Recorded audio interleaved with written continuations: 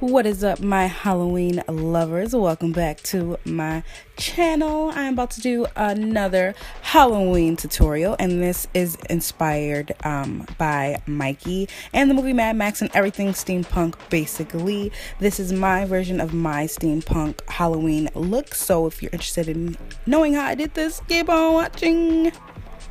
Alright, so bare face is all looking like, a little crust bucket. But we are going to go ahead and use the Maybelline City Mini palette in the green. Oh my gosh, it's so bomb. So bomb. I love this green palette. Green is one of my favorite colors, so, I had to pick this up. So I'm going in and basically taking that deep forest green and putting that all in the outer corners of my eye. And then I just carve out a small little cut crease. Not small, you get what I mean. Carving out a cut crease, and I kind of sped through this because it's just like a basic eye look. But if you are wondering on how, you can accomplish this look, not even just for this steampunk tutorial, but for a nice fall vibe look, I thought it was really pretty, so I did go ahead and feature it in the video. And I'm going ahead and patting that down with some setting powder. And I believe I used my Ben Nye banana powder for this. And then I'm going to take this little shimmery color and focus it on the third part of my eye. Inner third part. Right there, you see me blending that on in. These colors pick up beautifully. And then I did go in with a lighter gold shimmer that was in the palette as well, and I focused that in the inner parts of my eye, all in that crease. Basically doing the same thing I did to the top to the bottom. And then on my left eye, you can see that I added some glitter, and I will show you guys where I put that as well. But it was like, a really cute little pop and fall eye. Even though this is steampunk, we still want it to be a little glam, so, we had to do what we had to do. And this glitter is from NYX, and it's just the gold glitter.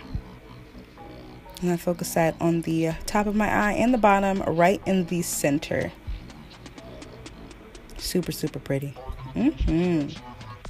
Let's get started on this face.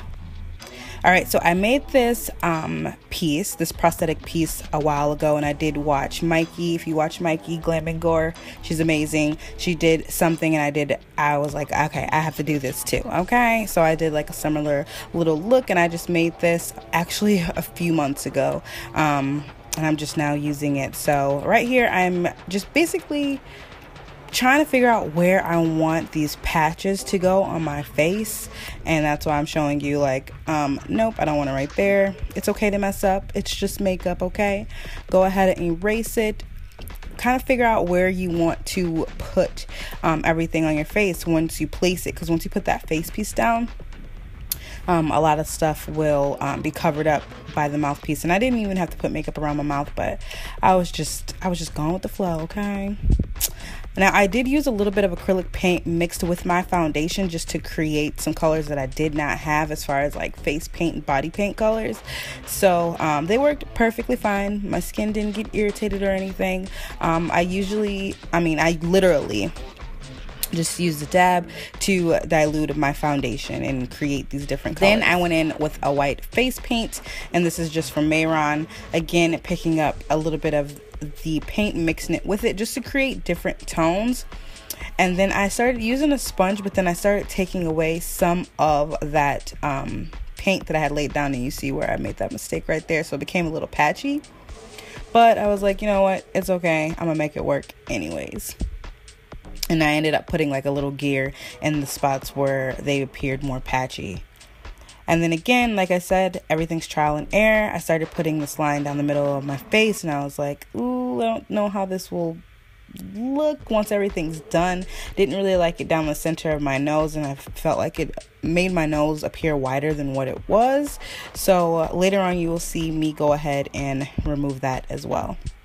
Right now, I'm just shading in some areas to create some depth and contrast. That way it's just not like these random lines. So I'm going in with my eyeshadow brush and just diffusing, mixing shades, creating more of that mechanic-y steampunk look.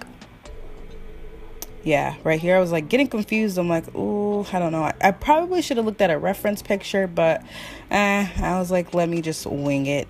And I literally just kind of went with the flow. And this is where I thought like, okay, my nose looks a little bit wider than what it was, so I tried to diffuse it by shading in the outer corners of my nose, but it just wasn't looking right for me. So yeah, then I later went in and I was like, let me go ahead and erase this, okay? But yeah, I am going, and just like I did on the other side, just diffusing those sharp edges and those stark lines.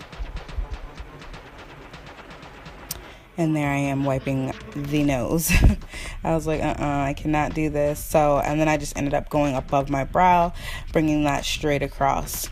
And now I'm just creating some little pinpoints as if I had like, you know, patches, screwed in patches on my face. And I'm just using some black face paint and dabbing that all around the lines. And this is what I meant by I really didn't need to focus anything around my mouth because I was going to put that mouthpiece on anyway. So yeah, here I'm dabbing on some spirit gum, and I am going to start putting on the gears.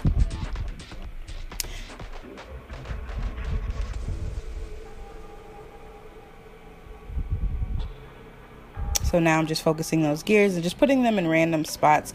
I think it would be really cool, honestly, if you painted them, but I had mixed washers and stuff like that. So I had mixed washers, so I had some steel ones, I had some silver ones, and then I found these really cool wood ones at Hobby Lobby.